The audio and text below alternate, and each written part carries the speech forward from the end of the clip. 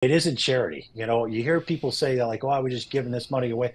This is in our own national security interest. Yes, it is the right thing to do. When a partner is in harm's way, you support them. But it's not just for that.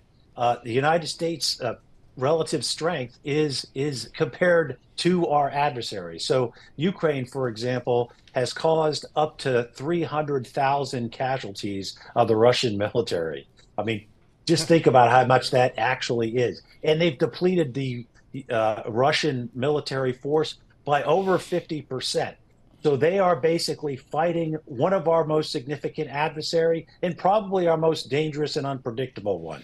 So by doing this, our forces, our troops don't need to be on the ground and fighting them. Should they go past Ukraine, which of course the next stop is a NATO country in Poland. So this is something that is completely within the US's national security interest to do, and we need to do it now because essentially there's parts of the battle space right now where the Ukrainians are running out of ammunition, and that can't happen. They have all the fighting will in the world. We've seen that. They've proved that. But if they don't have the means, then they won't be able to fight long.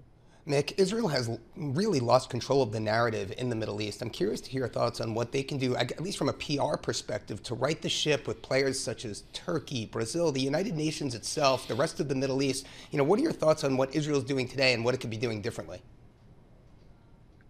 So I do think, obviously their strategic objective of the military destruction, or at least the degradation of Hamas, makes sense to anybody that I think is fair-minded. They can't have that kind of attack and that kind of element that they saw on October 7th and that we see in Hamas, which, by the way, claims to care about the Palestinian people, but they obviously do not. They hide amongst them. They try to keep aid from them. They try to actually create, in my opinion, a worse situation than it already is for their own political aims. But what can Israel do? I think the first thing they can do is to increase the flow of humanitarian aid into Gaza. We are at a starvation level, especially in the north, where there's around 300,000 people that are living in the rubble, that are have gone to eating animal feed, grass, flour mixed with salt water. It is a crisis level, and that is something I think they could do right now. I don't know if they'll get credit for it.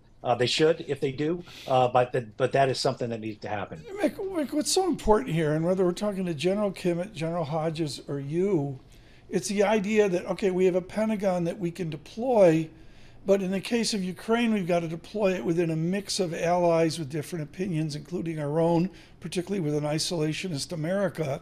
And then with Gaza, we've got to deploy it into an ally that really doesn't want us to deploy it. What do we do with Mr. Netanyahu and domestic political Israel as we're dropping parachutes and boxes on the shores of the Eastern Mediterranean? Right. And I think everybody would recognize that that is largely symbolic. It was about a truck and a half worth of material that was dropped in those airdrops. Obviously, for the people who received it, it was good, but that's not even going to come close to meeting the demand. So we have to go beyond that. I think there's obviously a tension between the current administration in Israel and ours. And I think that's something that's going to make it even more difficult when it comes to how we work together to both allow Israel to defeat Hamas, but also put it on a track so this doesn't continuously happen. And I think most would say that would be toward a two-state solution, but one in which the Israelis have a partner in a revitalized Palestinian Authority, and obviously not one in which Hamas is in charge of any kind of future Palestinian state. But I do think that tension is we're seeing it right now. We see Benny Gantz in the United States, somebody who's very well known to American policymakers. He was the defense attaché for Israel in Washington, and that is a very significant role. It usually leads right into being the chief of staff of the Israeli Defense Forces. So he is well known, and he is somebody I think that that both sides of the aisle feel like they can work with very closely. But reportedly, that really enraged Prime Minister Netanyahu. So obviously the Israelis have to decide who's going to be their leader, but that is a tension that I think will exist until there's a switch at the top.